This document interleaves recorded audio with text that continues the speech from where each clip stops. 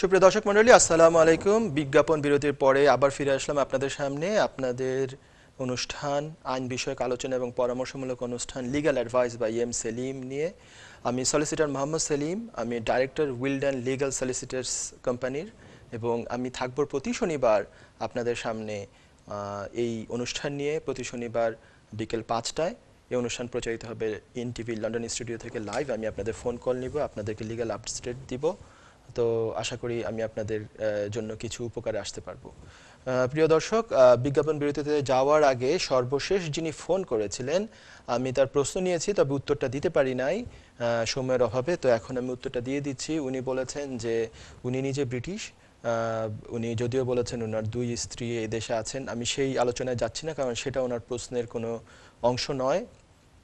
ওনার ছেলে কোনো একজন, যিনি এদেশে, ছেলেও বাবার ফলশ্রুতিতে ছেলেও ব্রিটিশ হয়েছে, এবং ছেলে বিয়ে করেছে। বিয়ে করার পরে এদেশে ওয়াইফ এসছে এবং 6 জন বাচ্চা হয়েছেন, এবং এই 6 জনের বয়সই এখন 18-র বেশি হয়ে গিয়েছে। তো কিন্তু ওই ছেলের ওয়াইফ কিংবা এই বাচ্চাদের মা, বাচ্চা না, ওনারা এখন বড় মানুষ, এই ওনাদের মা এখনো এদেশে কোনো স্ট্যাটাস পান নাই। কি করা যেতে পারে? যেহেতু এই ভদ্রমহিলার হাজবেন্ড এই দেশে এবং সমস্ত সন্তানাদি এই দেশে, যদিও তাদের বয়স 18-র বেশি হয়ে গেছে, 18-র নিচে যদি হতো, এই অবস্থায় যদি অ্যাপ্লিকেশন করা হতো, 18-র নিচে কোনো এক বাচ্চাও যদি থাকতো, তাহলে ওটা খুব চমৎকার একটি রুলের মধ্যে পড়ে যেত। সেটা হচ্ছে EX1 আমরা বলি, এবং সেটা ফেললে ভিসা উনি পেতেন 10 ইয়ার্স রুট টু সেটেলমেন্টে, 2.5 বছর করে 4বার পেতে হতো। তারপরে গিয়ে উনি সেটেলমেন্ট পেতেন এই দেশে, তারপরে ব্রিটিশ সিটিজেন হতেন একটা পর্যায়ে গিয়ে। কিন্তু ওনার তো বাচ্চারা সবাই 18-র উপরে হয়ে গেছে। ওনার ক্ষেত্রে কি করা? ওনার ক্ষেত্রে হচ্ছে যে একমাত্রই অপশন হচ্ছে যে হিউম্যান রাইটসের গ্রাউন্ডসে অ্যাপ্লিকেশন করা আর্টিকেল 8, যে ওনার ফ্যামিলি লাইফ এখানে, প্রাইভেট লাইফ এখানে, ওনার হাজব্যান্ড ব্রিটিশ, ওনার দেশে আর কেউ নাই, দেশে কোনো সন্তানাদি নাই, উনি এত বছর এই দেশে কাটিয়েছেন, এদের সাথে আছেন, এবং যেহেতু উনি বলেছেন যে 10 বছর আগে ব্রিটিশ ভিসা এসেছিলেন, এবং বাচ্চাগুলো আমি ধরে নিলাম বাচ্চারা সবাই দেশের বাইরে হয়েছেন, আসলে বাংলাদেশে হয়েছেন, যেহেতু উনি এসেছেন 10 বছর আগে। অথবা বাচ্চারা যদি আগেও এসে থাকে, বাচ্চাদের জন্ম তো এই দেশে হতে পারে নাই, কারণ হচ্ছে মাই তো আসছেন 10 বছর আগে, এবং প্রত্যেকটা বাচ্চা 18-র উপরে। তো মানে দেশে তার কেউই নাই, এই ভদ্র মহিলার দেশে পুরো ফ্যামিলি মেম্বারের কেউ নাই। এই গ্রাউন্ডে উনি হিউম্যান রাইটসের অ্যাপ্লিকেশন করবেন, স্ট্রং গ্রাউন্ডে। এবং এই মহিলা, যেহেতু ওনার বাচ্চারা 18-র বেশি হয়ে গেছে, এখানে কিছু জিনিস দেখতে হবে। ওনার তো নিশ্চয়ই কিছুটা বয়স হয়েছে, ওনার কি কোনো মেডিকেল গ্রাউন্ডস আছে কিনা, ওনার এই দেশে আর কোনো আত্মীয় স্বজন আছে কিনা, ওনার এই ফ্যামিলির এনাদের সাথে ওনার টাইসটা যে কতটুকু স্ট্রং, এই যে বাচ্চাগুলোর বয়স 18-র বেশি, তারা তার সাথে কেউ থাকে কিনা, সেই বাচ্চাদেরও আবার বাচ্চা আছে কিনা। 18-র বেশি কেউ হয়তো ম্যারিডও থাকতে পারেন। 6 জন যদি 18-র উপরে হয়, আমার ধারণা কেউ না কেউ আরও ম্যারিড আছে, তাদেরও বেবি থাকতে পারে। তো তাদের সাথে এই ওনার বন্ডিংটা যে কত স্ট্রং, এই সমস্ত কিছু ডেমনস্ট্রেট করে ডকুমেন্টারি এভিডেন্স সাথে দিয়ে ওনাকে আমি বলবো হিউম্যান রাইটসের অ্যাপ্লিকেশন করতে আর্টিকেল 8-এর বেসিসে। আর্টিকেল 8 হচ্ছে ফ্যামিলি অ্যান্ড প্রাইভেট লাইফ। তো এই রুটে আশা করি ঠিকমতো সুন্দর করে অ্যাপ্লিকেশন করতে পারলে ভিসাটা হবে, কারণ ওনার ফ্যামিলি লাইফ এবং প্রাইভেট লাইফ দুটোই অত্যন্ত স্ট্রং এই দেশে। তো এই বেসিসে উনি অ্যাপ্লিকেশন করতে পারবেন। তো আশা করি উনি আমার প্রশ্নের উত্তরটি পেয়েছেন। আর আরেকটা কথা বলে নেই, এই অ্যাপ্লিকেশন যদি আনফর্চুনেটলি রিফিউজও হয়, ওনার আপিলের রাইট থাকার কথা, আপিলের রাইট ইনশাল্লাহ পাবেন, আনলেস উনি যদি এর আগে কোনো হিউম্যান রাইটস অ্যাপ্লিকেশন করে থাকেন, তাহলে হয়তো এটা রিপিট ক্লেম দিতে পারে। তবু ইন জেনারেল সমস্ত হিউম্যান রাইটস অ্যাপ্লিকেশনে আপিলের রাইট আছে। উনি রিফিউজ হলো আপিলে, এটা আমি মনে করি quite good case. It should be allowed in the if the appeal can be handled properly. তো আমি পরবর্তী কলারের কাছে চলে যাচ্ছি। কে আছেন এখন লাইনে? প্রিয় দর্শক, আপনার প্রশ্নটি করুন প্লিজ। ওয়ালাইকুম। ওয়ালাইকুম আসসালাম। আমি নাহিদা লিভারপুল থেকে বলতেছি।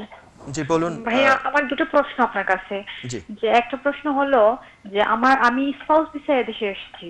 তো আমার হাজবেন্ড বিজনেস করে, উনি ডাইরেক্টর এবং কাজও করে, ঠিক আছে। এখন আমার ওই নেক্সট জুনে আমার মানে ভিসার মেয়াদটা শেষ হবে, 2.5 বছর ভিসা। এখন উনি যে কাজ করে, আমি মানে আমারও কাজ দেখাতে চাচ্ছে, মানে কাজ করতে এখানে। এখন উনি যে কাজ করে, ওই যে অনেকে বলে যে যারা ডাইরেক্টর ওদেরকে 1 বছরে কাজ দেখাতে হয়, আবার যারা কাজ করে তাদেরকে 6 মাসে কাজ দেখাতে হয়। কোনটা আমার হাজবেন্ড? আমি একটা সম্পূরক প্রশ্ন করি আপনাকে। আমাকে শুধু এটার উত্তর দিন, উনি ডাইরেক্টর একটা কোম্পানির, অবশ্যই ফাইন। উনি যে কাজ করেন, উনি কি ওনার নিজের কোম্পানিতে কাজ করেন এবং সেখান থেকে স্যালারি নেন, নাকি অন্য কোথাও থেকে হ্যাঁ, নেন? নিজের কোম্পানিতে কাজ করেন। আর আপনার যে কাজটা হবে বা করবেন আপনি বলছেন, বা হ্যাঁ, স্যালারি পাবেন, সেটাও কি সেই একই কোম্পানি থেকে? এক কোম্পানি থেকে। ওকে, আনসার আমি দিয়ে দিচ্ছি আপনাকে খুব না, আরেকটা প্রশ্ন ওই আমার, বলুন। দুটো বলছি। আরেকটা হলো A2 দিতে হবে এক্সাম, ঠিক আছে, টেস্ট। এবং ওইটার জায়গায় যদি আমি B1 দিয়ে দেই, আর B1 দেওয়ার পর শুনেছি B1 এর নাকি 2 বছর মেয়াদ, আমি যদি লাইফ ইন দ্য ইউকে দিয়ে দেই, তাহলে কি ওইটার ডেট চলে গেলে পরে আমার মানে সেটেল করতে হলে কোনো সমস্যা হবে? ওই যে আইলা। জি, আমি দুটো প্রশ্ন পেয়েছি, যেহেতু দুটো প্রশ্ন আমি একবার উত্তর দিয়ে দিচ্ছি, আপনি ফোন রেখে জি টিভির পর্দায় শুনুন প্লিজ। জি, আচ্ছা, থ্যাংক ইউ। ধন্যবাদ। প্রথম প্রশ্ন আপনি যেটা বলেছেন সেটার আনসার হচ্ছে যে ডিরেক্টর হয়ে নিজের কোম্পানিতে জব করে যদি স্যালারি নেওয়া হয়, তাহলে রিকোয়ারমেন্টস বেশ একটু বেশি। কি রিকোয়ারমেন্টস? সেটা হচ্ছে যে পুরো যেই অ্যাকাউন্টিং পিরিয়ড, সেই পুরো মানে একটা কোম্পানির অ্যাকাউন্টিং পিরিয়ড থাকে, যে কোম্পানিটা লিমিটেড কোম্পানি, যেহেতু ডাইরেক্টর উনি বলেছেন লিমিটেড কোম্পানির অ্যাকাউন্টিং পিরিয়ড এক একটা থাকে এক এক সময়। যারা সেলফ এমপ্লয়েড তাদের হচ্ছে যে এপ্রিল টু এপ্রিল, যেটা হচ্ছে আমাদের দেশের ট্যাক্স ইয়ার, কিন্তু লিমিটেড কোম্পানির মানে বছরের যে কোনো সময় অ্যাকাউন্টিং পিরিয়ড হতে পারে 12 মাস। সেই 12 মাসের ওনার পে স্লিপ লাগবে, সেই 12 মাসের ব্যাংক স্টেটমেন্ট লাগবে, এবং হচ্ছে সেই কোম্পানির লাগবে, সেই কোম্পানির আরও রিলেভেন্ট অনেক ডকুমেন্টস লাগবে। সেই ডকুমেন্টসগুলো হচ্ছে যেমন ধরুন অ্যাকাউন্টস, তারপরে CT 600 যেটাকে আমরা বলি কর্পোরেশন ট্যাক্স, তারপরে সেই কোম্পানির বিজনেস ব্যাংক স্টেটমেন্ট, সেই কোম্পানির VAT রেজিস্ট্রেশন থাকলে সেটার কাগজ, তারপরে অ্যাকাউন্টেন্টের লেটার, তারপরে হচ্ছে কারেন্ট অ্যাপয়েন্টমেন্টস রিপোর্ট আমরা বলি, লিজ ডকুমেন্টস, এই সমস্ত কিছু লাগবে। এটা একটা লিস্ট আছে, আপনি দেখে নিতে পারেন অ্যাপেন্ডিক্স FMSE যে গাইডেন্স আছে সেটার ভিতরে। আমি এখানে লাইভ আমি একটু সংক্ষেপে এবং দ্রুত বলতে হচ্ছে আমাকে। আর হচ্ছে পে স্লিপ, ব্যাংক স্টেটমেন্ট, এগুলোরও আপনার এগুলোও সাবমিট করতে হবে। এবং আর হচ্ছে যদি আপনিও কাজ করেন আপনার হাজবেন্ডের কোম্পানিতে, তাহলে কিন্তু আপনাকেও ওই ওই ডকুমেন্টসগুলো আপনাকেও সাবমিট করতে হচ্ছে। মানে অ্যাকচুয়ালি ডকুমেন্টস তো একই ডকুমেন্টস, একবারই সাবমিট করতে হবে, দুইজনের জন্য এটা কাজে লাগবে। আর স্যালারি যেটা, স্যালারি 1 বছরের হচ্ছে ওই অ্যাকাউন্টিং পিরিয়ডের এই সমস্ত ডকুমেন্টস দিতে হবে, এটা আমি বললাম। তবে স্যালারির পে স্লিপ, ব্যাংক স্টেটমেন্ট, আপনার প্রশ্নটা এটা স্পেসিফিক ছিল যে আপনি কোথাও থেকে শুনেছেন যারা এমনিতে বাইরে জব করে তাদের জন্য 6 মাসের পে স্লিপ, ব্যাংক স্টেটমেন্ট, আপনার জন্য কত? আপনার জন্য 6 মাসের পে স্লিপ, 6 মাসের ব্যাংক স্টেটমেন্ট, কিন্তু পাশাপাশি কোম্পানির অ্যাকাউন্টস ওই এক অ্যাকাউন্টিং পিরিয়ড পুরোটার একটা হতে হবে আর কি। তো আশা করি আপনি আপনার প্রশ্নের উত্তর পেয়েছেন প্রথমটা। দ্বিতীয়টা হচ্ছে আপনার এই যে আপনি প্রথম 2.5 বছর কমপ্লিট করে দ্বিতীয় 2.5 বছরের জন্য অ্যাপ্লাই করবেন, তখন আপনাকে ইংলিশ ল্যাঙ্গুয়েজের রিকোয়ারমেন্টস হচ্ছে A2। কিন্তু আপনি বলছেন যে আমি যদি তখনই আমি B1 দিয়ে দেই, পাশাপাশি লাইফ ইন দ্য ইউকে দিয়ে দেই, সেগুলো আমি এই এক্সটেনশনে ইউজ করব এবং সেটেলমেন্ট অ্যাপ্লিকেশন আরও 2.5 বছর পরে, টোটাল 5 বছর পরে যখন সেটেলমেন্ট অ্যাপ্লাই করব তখনও ইউজ করতে পারবো কিনা, এই হচ্ছে আপনার মোটামুটি দ্বিতীয় প্রশ্নটা। তো দ্বিতীয় প্রশ্নের উত্তরে একটা অংশ আপনার জন্য গুড নিউজ, সেটা হচ্ছে লাইফ ইন দ্য ইউকে যদি আপনি দিয়ে দেন, যদিও এক্সটেনশন অ্যাপ্লিকেশন এটা রিকোয়ারমেন্টস না একেবারেই, আপনি যদি দিয়ে রাখেন, লাইফ ইন দ্য ইউকের ভ্যালিডিটি হচ্ছে লাইফ লং, এটা কোনো দিনও ভ্যালিডিটি শেষ হবে না। তো সেটা আপনি এখন দেন, যখনই দেন, সেটেলমেন্ট অ্যাপ্লিকেশনের আগে যখনই দেন, সেটা সেটেলমেন্ট অ্যাপ্লিকেশনে ইউজ করতে পারবেন। হাউএভার এক্সটেনশন অ্যাপ্লিকেশনে আপনি B1 দিলে, সেই B1 আপনি নিজেই প্রশ্ন করার সময় বলেছেন যে আপনি জানেন যে B1 এইসব সার্টিফিকেটের মেয়াদ থাকে 2 বছর। তো সেটা আপনি পরবর্তীতে ইউজ করতে পারবেন কিনা, B1 দিয়ে আপনি এই এক্সটেনশনটা করতে পারবেন আগামী বছর জুনে, যে আপনার এক্সটেনশন A2 এর জায়গায় B1 দিয়ে পারবেন, কারণ A2 এর অ্যাবোভ লেভেল হচ্ছে B1। কিন্তু সেই B1টা তো পরবর্তীতে এক্সপায়ার্ড হয়ে যাবে। এখানে তো আপনার রিকোয়ারমেন্ট ছিল A2, এই B1টাকে ট্রিট করা হবে A2 হিসেবে, এই B1কে B1 হিসেবে ট্রিট করা হবে না। পরবর্তীতে যখন আরও 2.5 বছর পরে, কারণ এর আগের সার্টিফিকেটটা 2 বছর মেয়াদ ছিল, ডেফিনেটলি 2.5 বছর পরে যখন 5 বছর কমপ্লিট করবেন, তখন এই B1 যেটা আগে দিয়ে রেখেছেন সেটার মেয়াদ শেষ হয়ে যাবে। তো তখন আপনাকে আবার B1 দিতে হবে। সো আমি বলবো যে আপনি চাইলে A2 দিতে পারেন, কোনো অসুবিধা নাই, আর B1 আপনি দেবেন সেটেলমেন্টের সময়। তবে এখন B1 দিলেও অসুবিধা নেই, শুধু একটাই অসুবিধা, এই B1 দিয়ে আপনি পরবর্তীতে সেটেলমেন্ট অ্যাপ্লিকেশনে মানে এটা সাবমিট করতে পারবেন না। আশা করি আপনি আপনার প্রশ্ন উত্তর পেয়েছেন। আরেকটা জিনিস, এই দর্শক ওনার নাম এবং উনি কোত্থেকে ফোন করেছেন এটা বলেছেন। আমার অনুষ্ঠানে আমি যেটা চাই বা যেটা আমি বলবো, আপনারা লক্ষ্য করবেন আমি এর আগে যতগুলো ফোন কল নিয়েছি কারোর নাম এবং কোথা থেকে বলছেন এই প্রশ্নই আমি করি নাই। রিজন হচ্ছে ইমিগ্রেশন ম্যাটার হোক বা লিগ্যাল ম্যাটার হোক, এইগুলো মানুষের অনেক সময় প্রাইভেসি থাকে। মানুষ চায় না যে আমার এই সমস্যাটা, আমি যে ফোন করলাম আমার যে ভয়েসটা শোনা যাচ্ছে কিংবা আমার এই নামটা কিংবা আমি কোত্থেকে করেছি এটা বললে হতে পারে তো আমার বেশ কিছু বন্ধু বান্ধব এই অনুষ্ঠান দেখছে কিংবা আমার এমন কোনো মানুষ দেখছে যারা এটা জেনে যাচ্ছে, আমার এই গোপন ব্যাপারটা হয়তো জেনে যাচ্ছে। তো আমার আসলে কারোর নাম আমার দরকার নাই, নাম দিয়ে আমার কি লাভ এখানে। এখন আমার দরকার প্রশ্নটা শুধু, সেটার উত্তরটা, এবং আমাদের দর্শকদেরও অন্য কোনো দর্শকের নাম দরকার নাই। থ্যাংক ইউ আপনি নাম বলেছেন, কিন্তু আমি নাম চাচ্ছিও না এবং নাম আমি কখনো জিজ্ঞাসাও করব না এবং কোত্থেকে বলছেন এটাও আমি জিজ্ঞেস করব না। এটা আমি মনে করি আমার উচিত দর্শককে প্রাইভেসি দেওয়া। তো সেই প্রাইভেসি দেওয়ার জন্য আমি এরকমভাবে চাচ্ছি যে আমি নাম প্রশ্ন কাউকে জিজ্ঞেসই করব না। প্রিয় দর্শক, এরপরে কে আছেন লাইনে? আমি আসসালামু আলাইকুম। ওয়ালাইকুম আসসালাম। হ্যাঁ, আসসালামু আলাইকুম। ভালো আছেন সেলিম সাহেব? ভালো আছি, আপনি কেমন আছেন ভাইয়া? আলহামদুলিল্লাহ ভালো আছি। ধন্যবাদ। জি। কি কি প্রশ্ন আমার আপনার? জি, আমার দুইটা প্রশ্ন। আমার ওয়াইফ বাংলাদেশ অবচিন্নি। জি তা আমি ভিসা লাগিয়ে অ্যাপ্লিকেশন করছিলাম, তো এটা তারা রিফিউজ করছেন, বাজে কোর্টও গিয়াও আমি ডিসমিস হয়ে গেছি, কোর্টও পাইছি না। জি তো বাজে বাজে আমার সলিসিটারে হয়েছিল দেশও গিয়ে আরবার অ্যাপ্লিকেশন করতাম, বাজে আমি এখন প্রিন্টার লাগে দিতাম পারছি না, টিকেট করে টিকেট বাদ দিলেছি। এখন আমি দেশে না গিয়ে অ্যাপ্লিকেশন করতাম নি। আর একটা হইলো কোয়েশন আমার ওয়াইফর আগর বিয়ার একটা বাচ্চা আছে, ও আগে বিয়া? বাচ্চারও অ্যাপ্লিকেশন করতাম না, আলাদা করতাম। সরি, দ্বিতীয় প্রশ্নটা আমি শুনতে পাইনি ঠিকমতো, বুঝতে পারিনি ঠিকমতো, আবার বলুন দ্বিতীয় প্লিজ। হইলো আমার ওয়াইফর আগর বিয়ার একটা বাচ্চা আছে, তার আরো বিয়ে হয়েছিল আগে, বুঝছেন নি? জি বাচ্চা আছে, তখন আমি বাচ্চাসহ অ্যাপ্লিকেশন করতাম নি না, দুইবার অ্যাপ্লিকেশন করতাম। আমার ইনকাম আছে 25,000। জি, আপনি আপনাকে একটা প্রশ্ন করি। ওনার যে আগের হাজবেন্ড, ওনার সাথে কি ওনার ডিভোর্স না উনি মারা গিয়েছেন? দুটা হলে দুই রকম। ডিভোর্স হয়েছে। ডিভোর্স। আমি চমৎকার প্রশ্ন আপনার, দুটোই চমৎকার প্রশ্ন, কিন্তু প্রথম প্রশ্ন নিয়ে আমার একটু কোয়েশ্চেন আছে। আপনি বললেন যে আপনি প্রথমে অ্যাপ্লিকেশন করেন, সেটা আনসাকসেসফুল হয়, তারপর কোর্টেও আপনার অ্যাপিল অ্যালাউড হয় নাই, এখন আপনাকে অ্যাডভাইস করা হচ্ছে দেশে গিয়ে অ্যাপ্লিকেশন করার জন্য। অ্যাপ্লিকেশন তো আপনি করবেন না, করবেন উনি। আপনাকে নিজেকে তো দেশে যাওয়ার প্রয়োজন নাই এখানে, কেন? না, ওরা ওরা ওরা বিয়া বিশ্বাস করে নাই তাকে।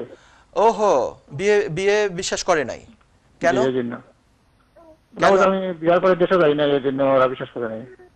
বিয়ের পরে আপনি দেশে যান না? বিয়ের দিন তো দেশে ছিলেন, বিয়ে তো দেশে গিয়ে করে এসেছেন, তাই না?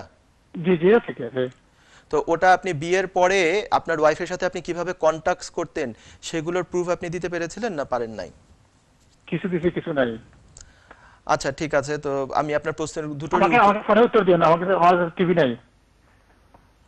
আচ্ছা জি, আপনি লাইনে থাকুন, আমি টিভিতে উত্তর দিচ্ছি, আপনি চুপ করে শুনতে থাকুন। যে দর্শক, লাইনার। Thank you. আপনি যেটা প্রথমে বলেছেন সেটা হচ্ছে যে দেশে গেলেই যে দেশে গিয়ে আপনি ঘুরে আসলে মানে আপনি দেখাতে চাচ্ছেন যে আপনি ওয়াইফের সাথে কন্ট্যাক্টসে আছেন। হ্যাঁ, কিছুটা উপকৃত হবেন আপনি পরবর্তী অ্যাপ্লিকেশনের জন্য, কিন্তু অতীতে যে একটা সময় কোহাবিটেশন হয়তো বা আপনি প্রুফ করতে পারেন না, কিংবা ওনার সাথে যে আপনার কমিউনিকেশন ছিল, ম্যারিজটা যে এখনো সাবসিস্টিং, সেটা আপনি হয়তো বা প্রুফ করতে পারেন নাই। সেটার জন্য ওই অ্যাপ্লিকেশনটা, তো ওটা দেখতে হবে যে কি কি ল্যাকিংস ছিল, ওগুলোকে আরও কী কীভাবে মানে ওটাকে স্ট্রঙ্গার করা যায়, যে ওনার সাথে যে আপনার সাবসিস্টিং রিলেশনশিপ ছিল সেটা প্রুফ কিভাবে করা যায়। আর হচ্ছে আপনি ওটার জন্য আপনি সলিসিটারের পরামর্শ মতো উনি যদি বলে থাকেন দেশে যান একবার, দেশে গিয়ে ওই ভিজিটের বিভিন্ন ফটো টটো তুলবেন, টিকিটগুলো রাখবেন, যদি দেশে গিয়ে কোথাও ঘুরতেও যান ওনাকে নিয়ে সেগুলোরও এভিডেন্স রাখবেন, তারপরে আপনি অ্যাপ্লিকেশন করবেন। আর আগের কিভাবে ডকুমেন্টস মিসিং হয়েছে সেগুলোরও একটা ব্যাখ্যা দিয়ে দিবেন, কারণ আপনার একটা কোর্টের রায় আছে আপনার এগেনস্টে। আনফর্চুনেটলি কোর্টের রায়ে ওটা এস্টাবলিশ হয়েছে যে আপনার ম্যারেজটা সাবসিস্টিং না। সো আপনাকে তো সেটা ডিল করতে হবে। কোর্টের রায়টা তো সবার জন্য প্রযোজ্য, আপনার জন্য প্রযোজ্য, ব্রিটিশ হাই কমিশন বাংলাদেশ কিংবা UK visas and immigration, UK Vi, তাদের জন্য প্রযোজ্য। তো তারা বলবে যে আমাদের কাছে এভিডেন্স আছে যে আপনার ম্যারেজটা সাবসিস্টিং না। তো সাবসিস্টিং করানোর জন্য আপনার যাবতীয় যত এভিডেন্স লাগে, আপনি ওনাকে টাকা পাঠান কিনা, আপনি ওনার সাথে রেগুলার কন্ট্যাক্টে থাকেন কিনা, এইগুলোর স্ক্রিনশটগুলো দিবেন। যেমন আপনারা হোয়াটসঅ্যাপে অনেকে কথা বলেন, অনেকে মেসেঞ্জারে কথা বলেন, এইগুলোর এভিডেন্স সবগুলো লাগবে। টাকা পাঠালে টাকা পাঠানোর এভিডেন্স লাগবে, দেশে আসা যাওয়ার এভিডেন্স লাগবে। এই গেল এক পার্ট। পার্ট। দ্বিতীয় পার্ট আপনি বলেছেন যে আপনার ওয়াইফের আগের হাজবেন্ডের সাথে ডিভোর্স হয়ে গেছে, সেই পক্ষের ওনার একটা সন্তান আছে, সেটা সহ অ্যাপ্লিকেশন করা যাবে কিনা। আপনি আরও বলেছেন আপনার ইনকাম রিকোয়ারমেন্টস ভালো, ইনকাম আপনার ভালো, ইনকাম রিকোয়ারমেন্টস আপনি সহজে মিট করেন, ইনকাম নিয়ে কোনো কথা নেই, 22,400 ইনকাম লাগবে, ওই বাচ্চার জন্য অ্যাপ্লিকেশন করা যাবে। একটা এখানে ব্যাপার আছে, সেটা হচ্ছে যেহেতু ওই বাচ্চাটার বাবা একজন অন্য মানুষ, যার সাথে ওর মার এখন আর রিলেশনশিপ নাই, ডিভোর্সড হয়ে গেছে, ওই বাবার কাছ থেকে একটা ডিক্লারেশন লাগবে। সেই বাবা একটা এফিডেভিট দিবেন, ওখানে বলতে হবে যে এই বাচ্চাটার সোল রেসপন্সিবিলিটি, এখন তারা ডিভোর্সড, তাদের রিলেশনশিপ নাই, এই বাচ্চার উনি বাবা, কিন্তু এই বাচ্চার এখন আপব্রিঙ্গিংয়ের জন্য সোল রেসপন্সিবিলিটি হচ্ছে মায়ের, এবং মা যদি এই বাচ্চাকে নিয়ে ইউকেতে যায় আমার কোনো অবজেকশন নাই। এই এফিডেভিটটা লাগবে, এবং ওনার একটা আইডি, যেটা পাসপোর্ট হোক বা ন্যাশনাল আইডি কার্ড হোক, এইগুলোরও কপি দিতে হবে, পারলে এগুলো নোটারি পাবলিক করে অ্যাটাচড করে দিতে হবে আর কি। তো ওই ডিক্লারেশনটা কিন্তু মাস্ট লাগবে, ওটা ছাড়া কিন্তু ওই মানে বাবার কনসেন্ট, বাচ্চার বায়োলজিক্যাল বাবা তো হচ্ছে ওই ব্যক্তি, আপনার ওয়াইফের আগের হাজবেন্ড। তো হ্যালো, তিনি কোর্টের মাধ্যমে শেষে কোর্টে ফুল রেসপন্সিবিলিটি আমার ওই যে ওয়াইফের আগের হাজবেন্ড নেই, তাই কইছেন তার কোনো দাবি দেওয়া নাই, কোনো দায়িত্ব নাই, বাচ্চার কোনো দায়িত্ব মা। তো ওটা কি আপনি সাবমিট করেছিলেন গতবার অ্যাপ্লিকেশনের সময়? না না না না, গতবার আমি আমার ওয়াইফের আগে এখলা করছিলাম, বাচ্চা লাগি করছিলাম না। ওই ধরনের এভিডেন্স এবার সাবমিট করবেন অবশ্যই। আর আপনার ইনকাম রিকোয়ারমেন্ট যা আছে এটা ঠিক আছে, আশা করি আপনি প্রশ্নের মানে আপনি ওই বাচ্চার জন্য অ্যাপ্লাই করতে পারবেন, মা তার সাথে মা নিয়ে আসতে এই যে পারবেন। কোর্টের যে ওটা আছে এটা হইলো আর আমি ডেবিট রাখবো। কোর্টের যদি প্রপার, এই কোর্ট কি বাংলাদেশের কোর্টে? বাংলাদেশের 10 কোটি দিয়েছি দিয়েছি।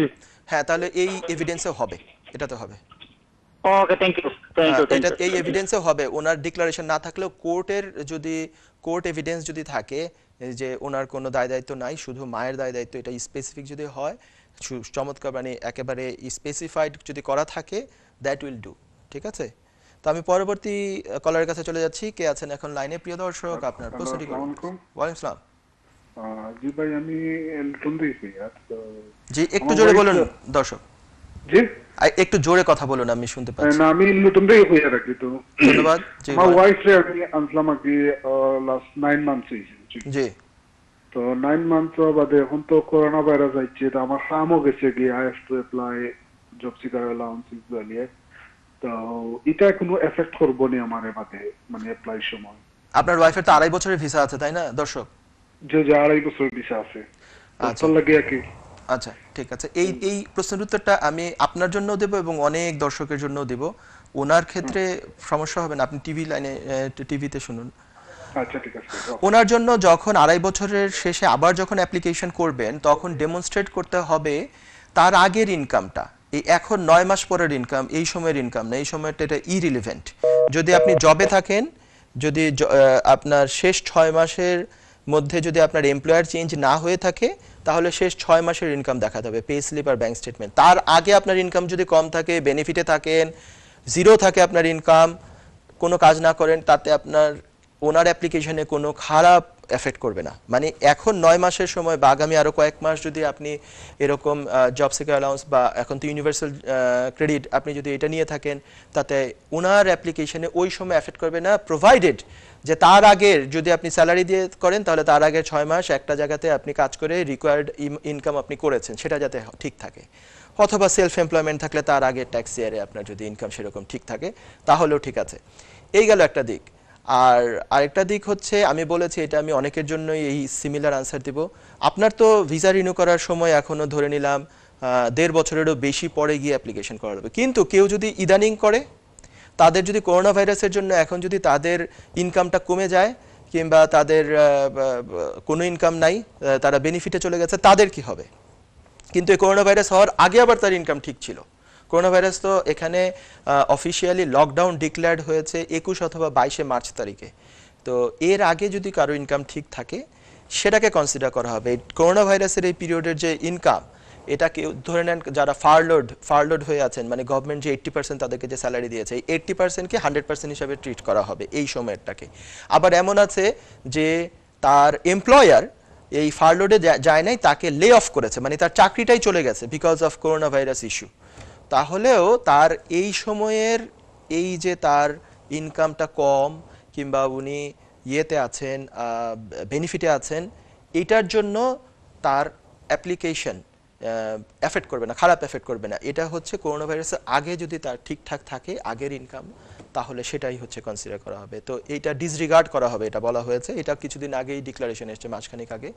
তো আশা করি আপনার উত্তরটা পেয়েছেন এবং সিমিলার সিচুয়েশনে অনেকে আছেন, তারা উত্তরটা পেয়েছেন। তো প্রিয় দর্শক, আমি আরেকটা কল নিচ্ছি। এর পরের সেগমেন্টে আমি কিছু আলোচনা করব, যেহেতু এই সেগমেন্টে কল নিচ্ছি, তো নিয়ে ফেলি সেগমেন্টের শেষ পর্যন্ত। তো কে আছেন এর পরের কলার? প্লিজ কথা বলুন, প্রশ্ন করুন। হ্যালো, আসসালামু আলাইকুম। ওয়ালাইকুম আসসালাম। ভালো আছেন ভাইয়া? ভালো আছি, ধন্যবাদ। আপনি ভালো আছেন? আলহামদুলিল্লাহ। আচ্ছা, আমার প্রশ্নটা হলো আমার মাকে নিয়ে। জি। আমার মা সিন্স 2007 থেকে এদেশে এজ এ ফ্যামিলি ভিজিটর হিসেবে আসা যাওয়া করতেছে। জি। কখনো উনি 6 মান্থ, কখনো 2 ইয়ার্স। লাস্ট ভিসা, এখন বর্তমানে ওনার ভিসা আছে 5 বছরের। জি। ভিসাটা শেষ হবে আগামী নভেম্বরে। জি। বর্তমানে উনি এই দেশে আছেন। ওনার বয়স 65। জি। ওনার কারেন্ট 180 ডেজ এক্সপায়ার হয়েছে জুনের 14 তারিখে। কিন্তু আমরা যে করোনা ভাইরাসের জন্য যে হোম অফিস একটা ইয়ে আছে ওইটা করছি, যার দরুন ওটা 31 জুলাই পর্যন্ত ওনাকে দিছে। জি। মানে আমার প্রশ্ন হচ্ছে যেটা, উনি বিগত সিন্স 2007 থেকে আসা যাওয়া করতেছেন, কখনো ওভারস্টে হন নাই। কারেন্টলি অ্যাকর্ডিং টু কোভিড সিচুয়েশনের জন্য বাংলাদেশে আমাদের কেউ নেই, আমরা ভাই বোন সবাই এই দেশে। আর ওনার বয়সও হয়ে গেছে, আর উনি এই যে কোভিড এর জন্য একটু বোধ হয়ে গেছেন। আমরা চাইতেছি না ওনাকে দেশে দেওয়ার জন্য। জি। ওনাকে কি কোনোভাবে এই দেশে রাখার কোনো উপায় আছে কিনা?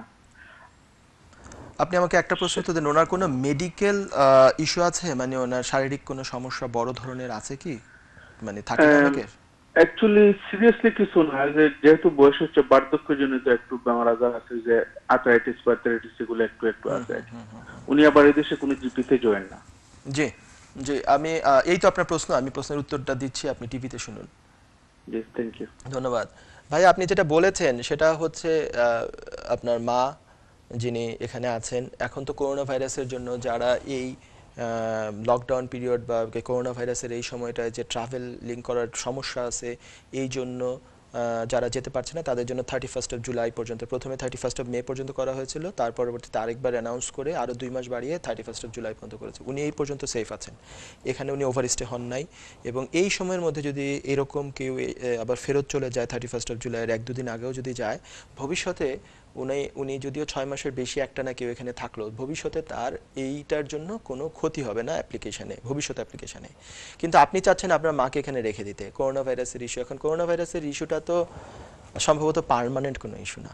এমন না যে বাংলাদেশে ফেরত গেলে মানে আপনি যদি এরকম প্রুফ করতে পারেন যে ওনার এমন কোনো ইস্যু আছে যেই ইস্যুতে বাংলাদেশে গেলে ওনার উপরে, ওনার লাইফের উপরে কোনো বড় ধরনের ক্ষতিগ্রস্ত উনি হবেন, হেলথ ইস্যুতে হবেন, এটা আপনার কথা থেকে আমি যেটা বুঝতে পারছি যে সেরকম না। ওটা যেইগুলো ছোট ছোট ইস্যুর কথা আপনি বলেছেন, এগুলোর ট্রিটমেন্ট তো বাংলাদেশে আছে। আর শুধুমাত্র করোনা ভাইরাসের জন্য, সারা বিশ্বেই তো করোনা ভাইরাসের জন্য কোনো দেশ বা ইউকে অন্য কোনো কাউকে ভিসা গ্রান্ট করছে এরকম নাই, ইউকে অন্তত নাই। কোনো কোনো দেশে কিছু রেমেডি পাওয়া গিয়েছে, যারা ফরেন ন্যাশনাল ওইসব দেশে আছেন, সাচ এস পর্তুগাল, ইটালি, সম্ভবত স্পেন, কিন্তু ইউকেতে একদমই এই ধরনের কোনো কিছু হয় নাই বা প্ল্যানও নাই গভর্নমেন্টের। এখানে ওনাকে আপনার মানে যদি এই ধরনের হয় অ্যাপ্লিকেশন যে দেশে ওনার একেবারেই কেউ নাই, সবাই এখানে, এবং ওনার লুক আফটারের জন্য আপনি ছাড়া, আপনি বা অন্যান্য সন্তানরা ওনার লুক আফটার করতে হবে, এবং উনি ওনার নিজের ডেইলি যে কাজগুলো, কুকিং, ওয়াশিং, ক্লিনিং, এগুলো উনি নিজে করতে পারেন না, লোক রাখতে হবে। এবং লোক রেখেও এগুলো করতে পারছেন না, মানে টাকা দিয়েও লোক পাওয়া যাচ্ছে না, কিংবা ওনার এমন কোনো ক্রিটিক্যাল মেডিকেল ইস্যু আছে যেটার জন্য রেগুলার ওনাকে নিয়ে যেতে হবে হসপিটাল কিংবা ডাক্তারের কাছে বাংলাদেশে। এরকম যদি হয় তাহলে একটা ক্যাটাগরির নাম হচ্ছে অ্যাডাল্ট ডিপেন্ডেন্ট রিলেটিভস। এই ক্যাটাগরির অ্যাপ্লিকেশন করা যায়, কিন্তু এটা তো করতে হয় দেশ থেকে। এটা কিন্তু সরাসরি সেটেলমেন্ট দিয়ে দেওয়া হবে যদি সাকসেসফুল অ্যাপ্লিকেশন হয়, অথবা প্রথমে সাকসেসফুল না হলে এটার আপিলের রাইট আছে, আপিলে গিয়েও যদি সাকসেসফুল হওয়া যায় তাহলে ভিসা উনি পাবেন সেটেলমেন্ট, তবে প্রথম 5 বছরে ওনার পাবলিক ফান্ডে অ্যাক্সেস থাকবে না, এটা ছাড়া সেটেলমেন্ট ভিসা উনি পেয়ে যাবেন। কিন্তু আপনি যদি এইখান থেকে এই অ্যাপ্লিকেশন করেন, এইখান থেকে এই ধরনের কোনো রুটই এখন আর নাই। এটা কোনো এককালে ছিল 2012 সালের 8 জুলাই তারিখের আগ পর্যন্ত ছিল, 9 জুলাই তারিখে ওটা এই চেঞ্জ হয়ে গেছে, ওই রুট আর নাই। তো আপনি চাইলে যদি অ্যাপ্লিকেশন করেন, সেই অ্যাপ্লিকেশন আমি বলবো যে খুব একটা আশাবাদী হতে পারছি না, আপনাকে আমি আশা দিতে পারছি না যে অ্যাপ্লিকেশন সাকসেসফুল হতে পারে, কারণ এটা উইদিন দ্য রুল নাই, ওটা হবে আউটসাইড দ্য রুল অ্যাপ্লিকেশন, এবং which will be very very difficult. এবং ওটা নেগেটিভ হয়ে গেলে আপিলের রাইটে গিয়ে যদি আপিল করে যদি সাকসেসফুল না হন, তাহলে কিন্তু ওনার ইমিগ্রেশন হিস্ট্রিটাই নষ্ট হয়ে যাবে, ভবিষ্যতে উনি আর ভিসা পাবেন না, এবং ওনার পক্ষে মানে উইদাউট ভিসা তো এখানে থাকাটা কঠিন হয়ে যাবে। কারণ 5 বা ওনার ভবিষ্যতে খোদা না করুক যদি আরও কোনো কমপ্লিকেশনস আসে হেলথের, হ্যাঁ, তো ওনার তো সেরকম মানে থাকতে হবে। তো আমি বলবো আপনি চাইলে একজন সলিসিটারের সাথে দেখা করতে পারেন, কী কী এভিডেন্স আছে সমস্ত কিছু দেখে উনি একটা অ্যাপ্লিকেশনের কথা আরও পরামর্শ দিতে পারেন। তো চলে যাচ্ছি একটি বিজ্ঞাপন বিরতিতে। প্রিয় দর্শক, ফিরে আসবো খুব শীঘ্রই, ততক্ষণ পর্যন্ত আমাদের সঙ্গে থাকুন। ধন্যবাদ।